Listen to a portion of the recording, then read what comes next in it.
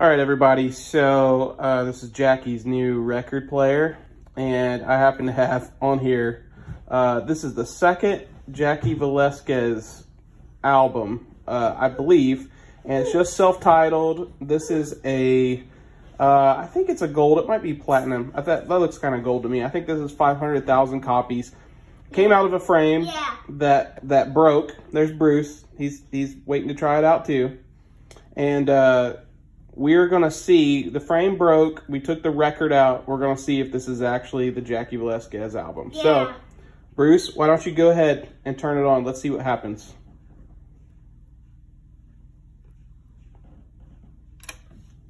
Let's just see.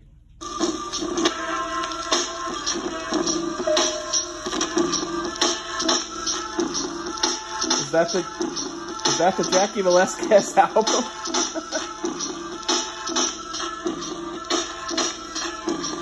Sounds like an old hip-hop album to me. You can see there's only 3 tracks on it, so